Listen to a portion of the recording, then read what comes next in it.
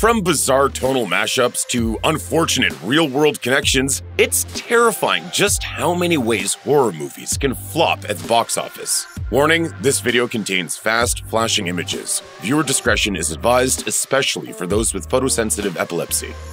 Just before Hostel Part 2 arrived in theaters in June 2007, a work print copy of the feature leaked onto the internet. When the movie proceeded to take in just $33.6 million worldwide, a whopping 60% drop from the original Hostel, writer-director Eli Roth blamed the piracy. But while that certainly didn't help, it wasn't the only problem. For one thing, while the first Hostel was a hit, it wasn't exactly the sort of beloved horror movie that makes fans demand a sequel. It was an early January release that got a box office boost from being the only gruesome title in a marketplace otherwise dominated by award season fare and family movies. Meanwhile, Part 2 dropped in the middle of the summer, so it faced much more serious competition. On top of all of that, the marketing failed to offer any new elements to intrigue moviegoers, as the trailers and posters just teased more grisly carnage. Simply put, you need more than that to excel in the blockbuster days of summer.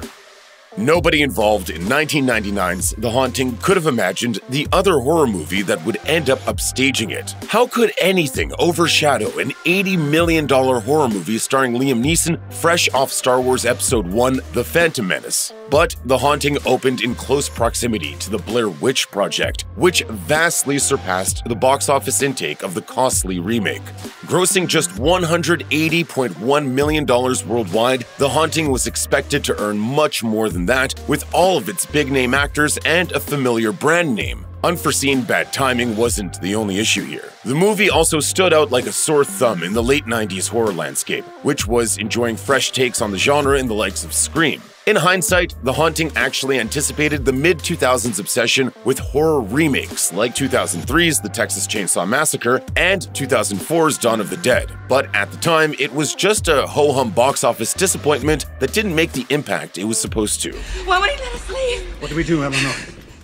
On the surface, 2019's Dr. Sleep seemed to have everything going for it. It was a sequel to the iconic horror film The Shining. It had a big-name actor in the form of Ewan McGregor in the lead role, and it was opening over the Veterans Day holiday weekend. Surely, a marketplace that seems to always respond to nostalgia-driven horror sequels would turn out in droves for Dr. Sleep. Instead, it became a surprise box office non-starter when it grossed just $71.8 million worldwide on a $45 million budget. Part of the problem here was that without The Shining in the title, Dr. Sleep had an uphill battle convincing people that it was actually a sequel to that classic. The marketing ended up getting caught between a rock and a hard place. Too many ads relied solely on callbacks to the original, which made it look derivative, while it was also never fully apparent to viewers that this continued the story of The Shining. It also didn't help that this was an artsier kind of horror movie, with a slower pace and scares derived from an eerie atmosphere rather than just jump scares. This all but ensured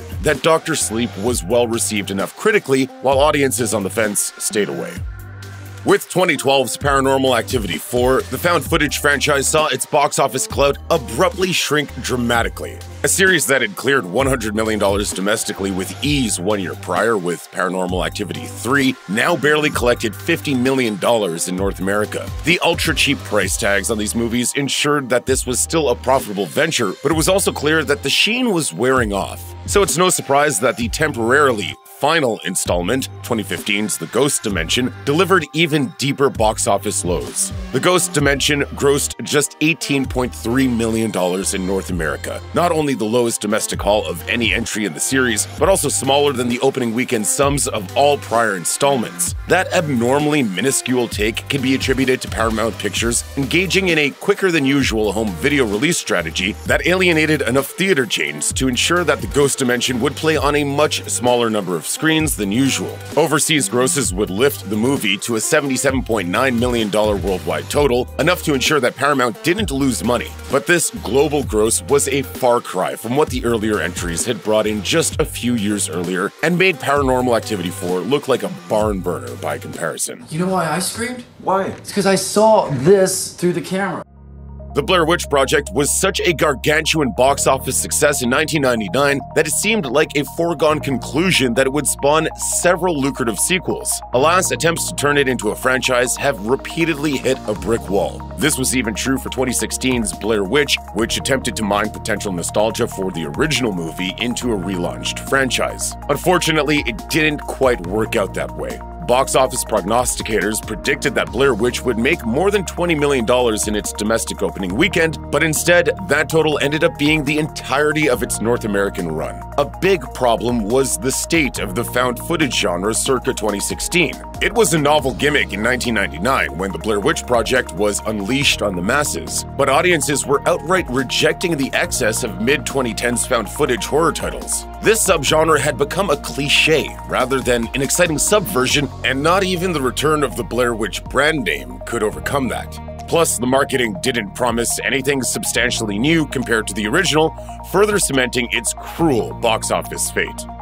It would be understandable for most moviegoers who saw the trailer for Brahms' The Boy 2 to respond with confusion, and by asking, was there a first The Boy? Indeed, there was an original, The Boy, though it was released back in January 2016 to little fanfare. While not necessarily a flop, it also wasn't exactly the kind of movie that generated enough enthusiasm to get people hankering for another installment. But rare is the mildly profitable horror movie that doesn't inspire a sequel. So, Brahms' The Boy 2 arrived in theaters in February 2020. Debuting in this time frame meant that Brahms had only a few weeks to make money before the COVID-19 pandemic would totally upend the entire theatrical business. But even before that crisis took hold, Brahms was a box office non-starter that grossed only $18.9 million globally on a $10 million budget. Not only was the original The Boy not beloved by any stretch of the imagination, it was also 4 years old by the time a sequel arrived, an eternity when it comes to horror. Any potential revenue to be soaked up through brand name recognition was long gone by this point, resulting in an inexplicable sequel nobody asked for.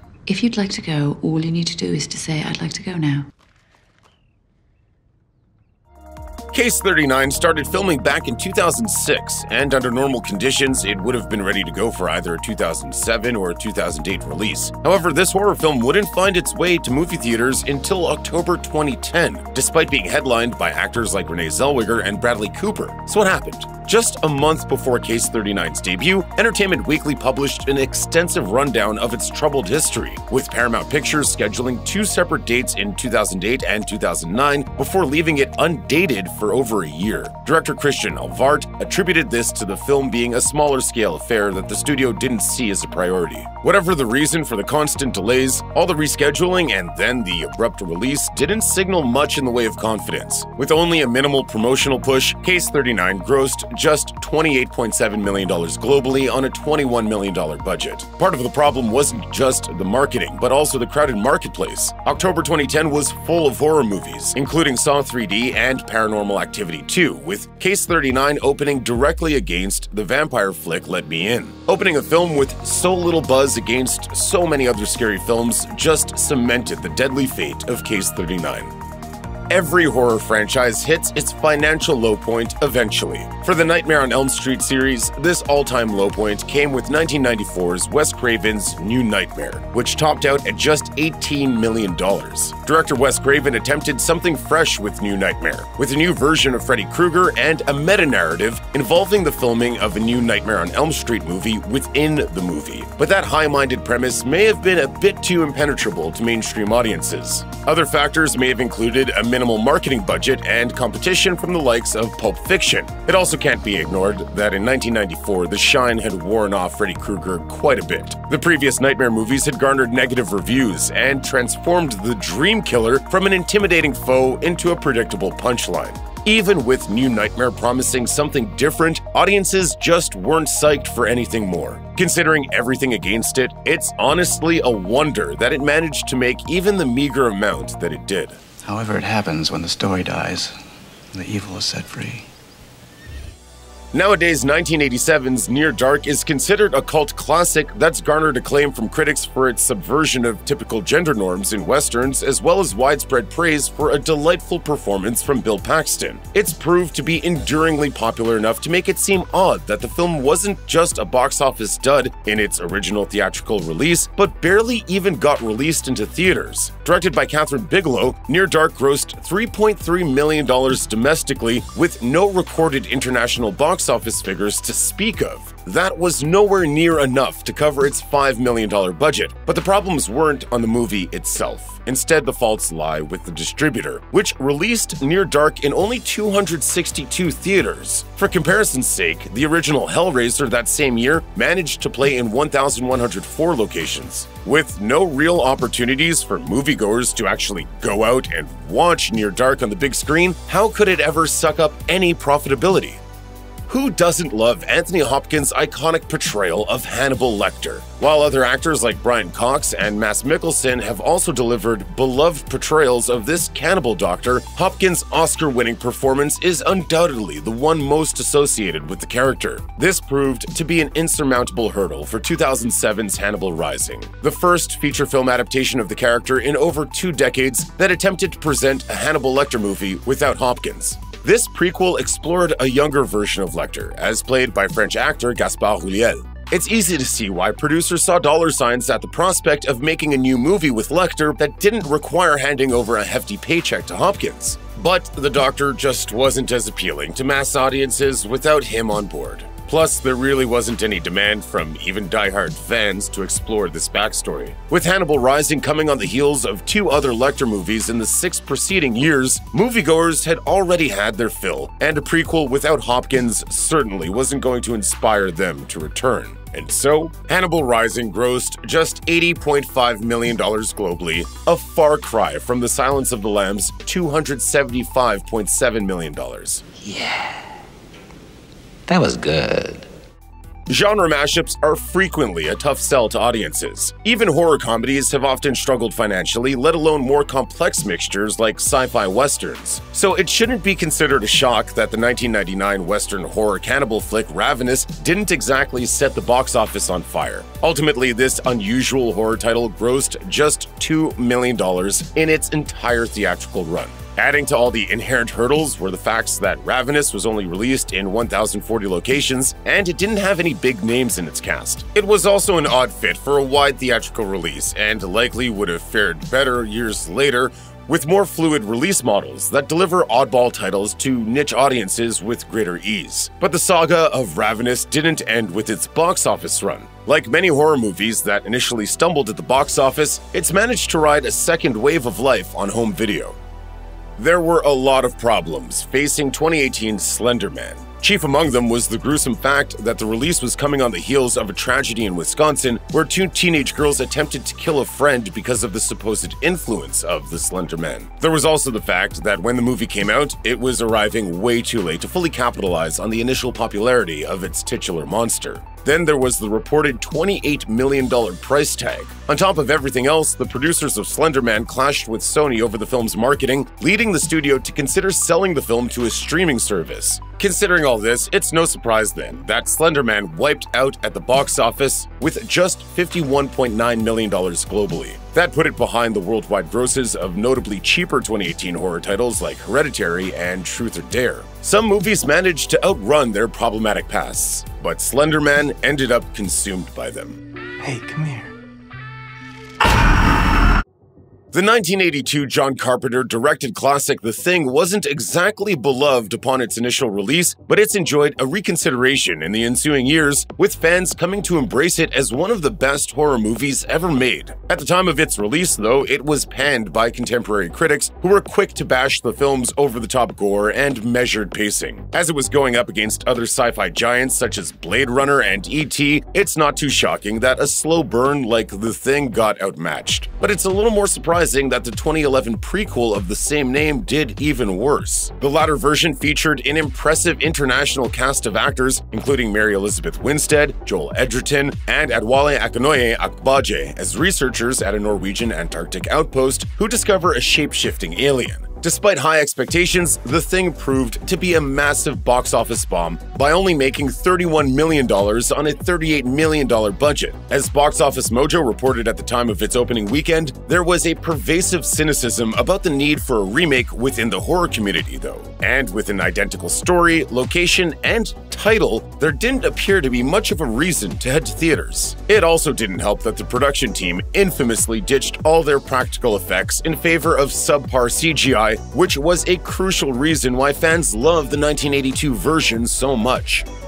A rather unique entry on this list is Jennifer's Body, the 2009 horror-slasher comedy directed by Karan Kusama and written by Diablo Cody about a high school girl who's possessed by a demon. It stars Megan Fox and Amanda Seyfried, with a supporting cast that includes Adam Brody, among others. It's been critically reappraised in recent years as a satirical and self-aware piece of feminist filmmaking that's also gained a place in the pantheon of queer and bisexual cinema. According to Cody, the marketing team behind Jennifer's Body didn't do the movie any favors. As she explained to Vox in 2018, the movie was marketed all wrong. I'm not usually an argumentative person. In fact, I'm really passive. But that was like the one time I've gotten in a fight because I was so furious. While the film did actually get a notable female-leaning audience, the marketing issues were enough to cause Jennifer's Body to be a box office disappointment. It made only $6.8 million during its opening weekend and only $31.5 million worldwide during its whole run. I am a god. Okay.